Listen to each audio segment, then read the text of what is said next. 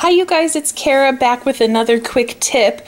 I'm going to show you how to microwave spaghetti squash. If you haven't discovered spaghetti squash, you're totally missing out because you feel like you're eating real spaghetti, but with just so many less calories. So I am going to peel this sticker off and just read it to you so that in case your spaghetti squash doesn't have this, you have it. So it says microwave, preheat whole squash 1 minute, so we'll do that. Have it lengthwise, remove seeds and membranes, I'll show you that. Place cut side down in 1/4 to 1/2 cup water for approximately 12 minutes or until fork tender. When tender, remove pasta-like strands for a fork. So that's where you guys will see it looks exactly like spaghetti. I mean, it's amazing. And then you can choose how to prepare it. This says here, dot strands with butter and Parmesan cheese, or sauce and Parmesan cheese, or sauce and shredded jalapeno cheese, or enjoy with meat, add garlic to taste. So tonight we're going to do just regular spaghetti, but it's going to be with spaghetti squash strands. So I'm going to just go ahead and heat this for 1 minute. Okay, you guys, I got it in there for 1 minute just to kind of warm things up. And then we're gonna cut it in half lengthwise.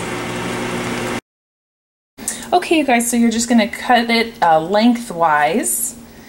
And sometimes they can be a little bit hefty, but you just kind of work at it.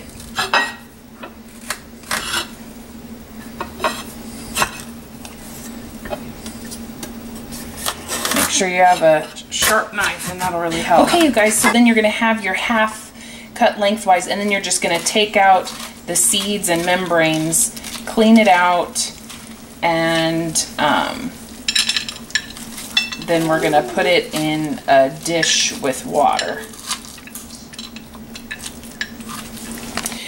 So if you want to put it in the microwave, you need 1/4 cup to 1/2 cup of water. So I don't have quite 1/2 cup here.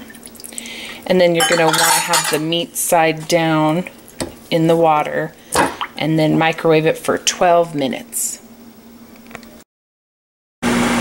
We're letting it cook for the 12 minutes and it's going to be soft, and you're going to be able to use a fork to get the strings of squash out. So we'll see how it turns out.